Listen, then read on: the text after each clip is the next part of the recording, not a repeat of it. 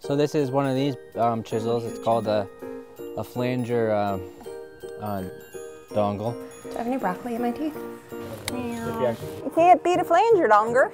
Your two French teeth are very large.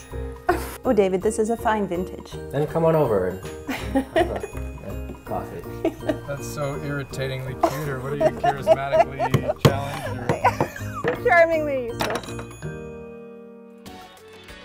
All right, we're back for the clock part. What are we on? Three? 4?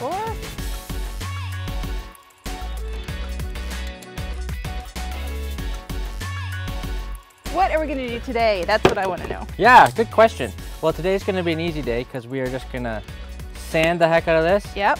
And then resin, hopefully that's the final resin coat. Yep, and that's in preparation for putting in the clock mechanism in the back that we're gonna do next time after it cures. Yeah, I'm really excited to see how these turn out. Our 12 o'clock, 3 o'clock, 6 o'clock, and 9 o'clock squares. Yeah.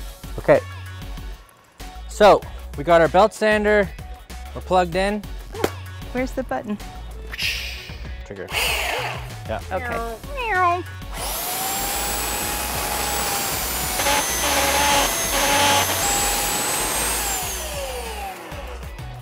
Beautiful. What do you think, Dave? Looks good, eh? I think it's great.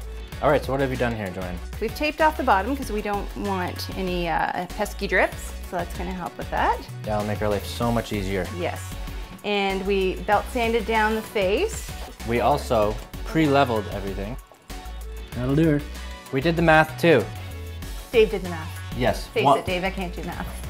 Face it, face it.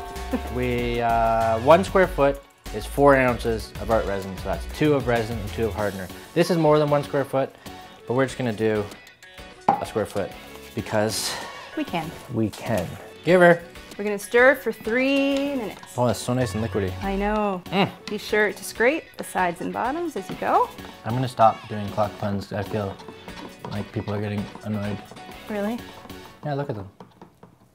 Are you? I'm sorry. All right, I think that's good. Okay, if you say so. Yeah. So we're gonna attempt to just push the resin right to the edge instead of just letting it run over the side. It might run over the side, but we'll just do our best. Alrighty. No time like now. That was not, I didn't mean to do that. I was just saying. Okay, so we're ready to torch now, but I just wanted to point out we are getting a few drips. We are totally not even worried about this edge here because Dave is gonna saw it off, right? You're gonna. Yep, just run it through the table saw. Yep. When everything's done. And then we're just kind of rubbing drips in here if there are any. All the curves and everything in the wood will hide any imperfections in our resin job on the sides. We're not worried about that. Yeah, and they're probably just gonna run right down anyway, right? And level out. We're not gonna have big pools of them or anything, so. That's right. Okay, girl. Okay, here we go. This is always the best part. Yeah. Look at that grain. Oh my lord. Awesome, girl. Is that enough? Yeah, let's cover it and get out of here. Okay. Okay. Here we go. Here we go. Okay. See you next time, little clock. So what do we have left? All we have to do is We're so close now. Yeah. Can you believe it? cut the bottom, drill out the middle part, and put in the hardware, and then just enjoy it. And then tell the time. Thanks for joining us on this adventure.